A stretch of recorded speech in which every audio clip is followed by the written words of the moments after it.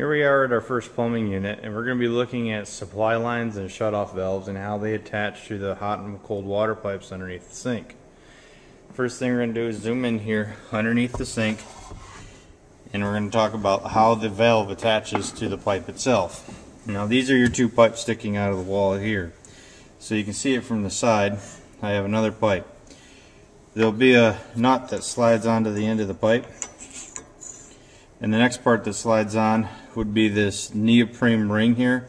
Notice that there is a taper to it, and that taper needs to face towards the end of the pipe.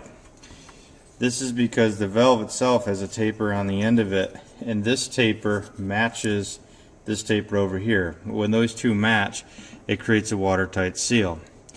So these two tapers match up together. The nut comes through and it has a shoulder on the back side of this ring.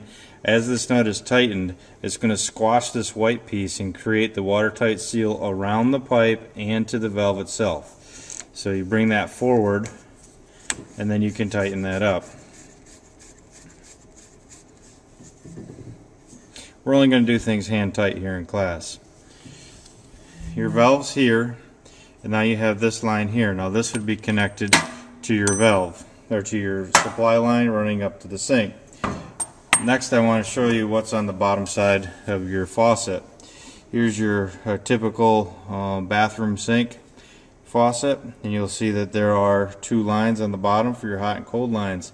What you're going to have to do is reach up underneath the sink, and you need to attach this flex line to this here. Now this is just the example one.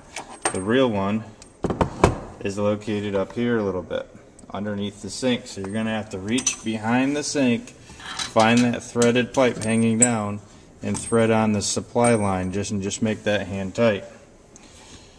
Next thing you do is you're going to take the rest of your parts here, you're going to slide on the compression nut, the compression ring, the valve. Slide the nut forward, tighten that ring.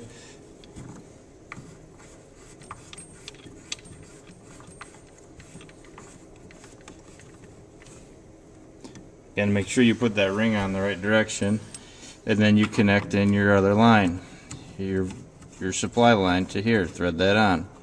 You're going to do both sides, both hot and cold lines. Once you get that done, have me check it off. Alright, thanks.